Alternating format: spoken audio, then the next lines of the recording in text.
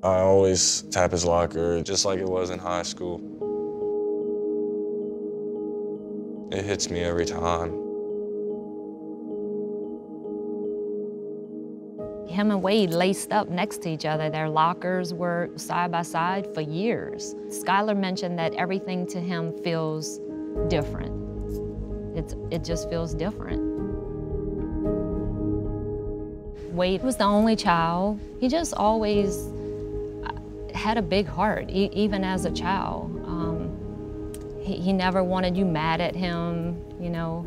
He was just a bundle of joy.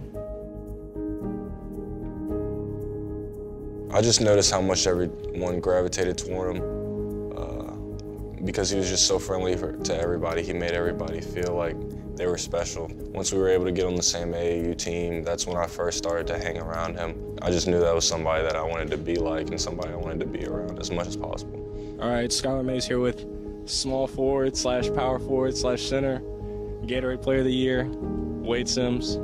How you doing, guys? All right, I like to get kind of personal in my interviews, so I want to ask you, how's Leslie doing? Leslie Slaughter, your girlfriend. Oh, that's my girlfriend. No, that's my girl. You know, we doing pretty good.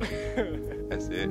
You guys had like a good chemistry. You guys joked around a lot with each other. You guys balanced each other out a little bit. Describe your relationship with him.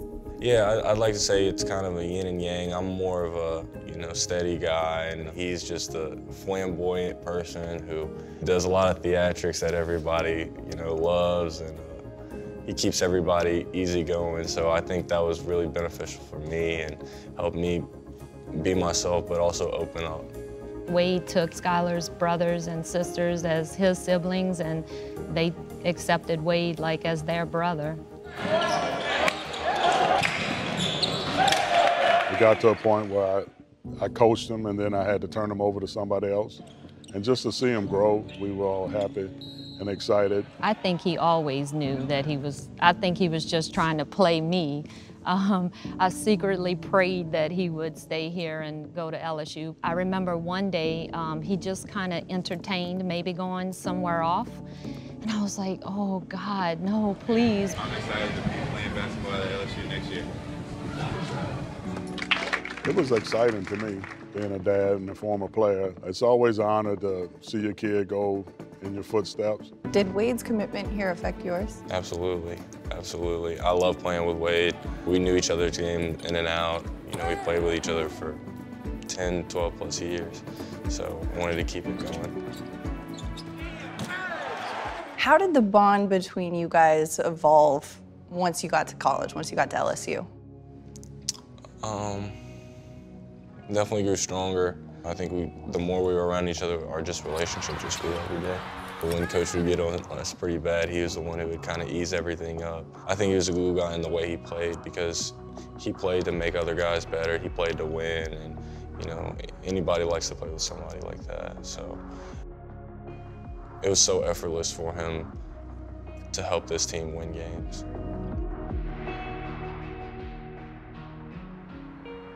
Members of the LSU basketball team are grieving tonight. Cell phone video shows the moments before Wayde Sims was shot. I got the phone call in the middle of the night, and I just remember us racing to the hospital, and then I don't know, I really don't remember like a whole lot. I actually don't remember all of the month of October or November.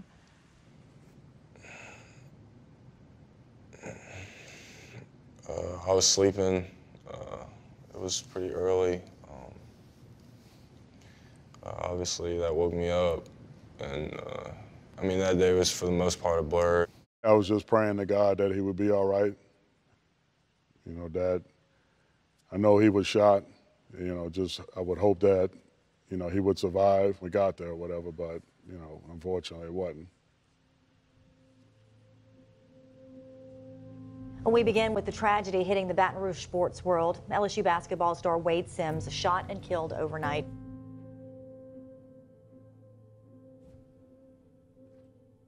I just paused for a minute and just kind of sat back like I was in shock and disbelief. I just couldn't stop crying. I didn't know what to do. I called my parents because my parents are obviously close with Wayde, like his are with me, and just cried. I feel like everyone who knew Wayde,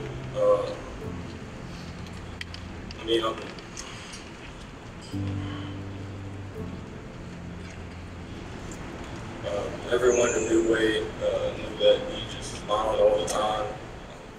Just a loving person, and his smile was contagious. For me, it kind of feels like he's just on a really long vacation and he forgot his phone here. Like, it's just really hard for me. It's hard for all of us. My heart breaks for Skylar. I mean, it just breaks for Skylar. He checks on me and I'll check on him and we just try to, keep in touch, but I feel like I'm dying in the inside, but my heart just aches for him as well. It's your worst nightmare. So I always say that the worst thing that could have ever happened to me has happened. Wayde was my entire life. How do you feel his presence as a team? Yeah, sometimes when some shots go in the game, I'm like, yeah, that was Wayde. I don't feel that I could ever fill the void. I just don't foresee that happening. I know that I'll be empty, I say, for the rest of my life. My heart has a hole and I tell him it bleeds every day. I don't ever see that being repaired. I know by the grace of God, he could change, situations, but right now, I can't see that.